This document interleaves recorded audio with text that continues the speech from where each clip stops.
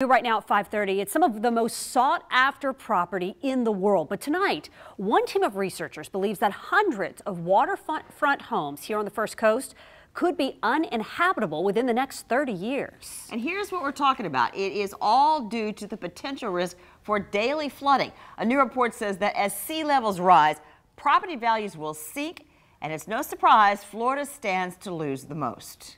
Ann Schindler is on your side looking into this new report. She joins us now live. Ann? Well, anybody that lived through Irma knows the devastating psychological impact of living through a flood. But this report by the Union of Concerned Scientists says the long-term economic impacts could be equally hard to take. The study matched sea level projections with real estate values from the website Zillow and found more than 300,000 U.S. homes will see chronic flooding within the next 30 years. Florida will face the worst of it. 64,000 homes are expected to experience chronic flooding by the year 2045.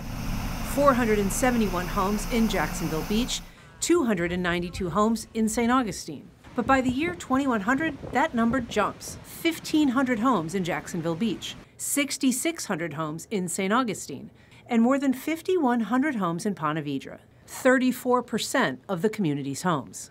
By the start of the next century, the report says flooding will impact 1 million homes in Florida with a taxable value of $5 billion.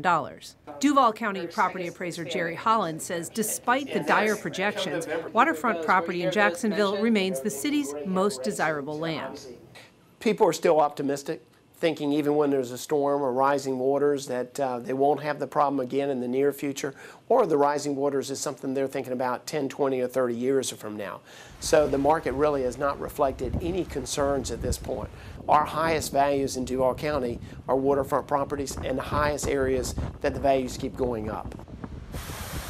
Now, this study emphasizes that the impacts would be felt before the 30-year life of most mortgages. Their guide for what prospective homebuyers need to consider is on our website. But just a short while ago, I was talking with our meteorologist and all-around weather guru, Tim Deegan, and he was making the point that the kind of flooding discussed in this report isn't so much a beachfront issue as an intracoastal and bayfront concern.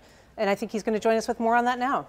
Put well, Ann, no doubt about it. With all of us here in Northeast Florida and Southeastern Georgia, we are connected to the ocean, and I'm talking about creeks connected to the St. Johns 30 miles away. But let's really focus in, if we're going to talk about some mortgages here, from St. Augustine all the way up to St. Simon's Island. No doubt about it, when there's a major storm, a hurricane, we look at the ocean front. But remember, for most of the geographical area, from St. Augustine north to St. Simon's, there's a bit of a ridge between the intercoastal and the ocean. In addition to that, most homes now are forced to build higher above sea level as compared to along the bayfront in St. Augustine, or for instance, the estuaries of St. Johns County, of Duval County. Think all of the homes that flooded or nearly flooded during Matthew and Irma. These are all the homes of greatest concern. So don't necessarily think about the ocean. In fact, because many of these homes were built at levels not too many feet above sea level, and there's more of them from St. Augustine through Duval all the way up to Nassau, Camden, and Glen.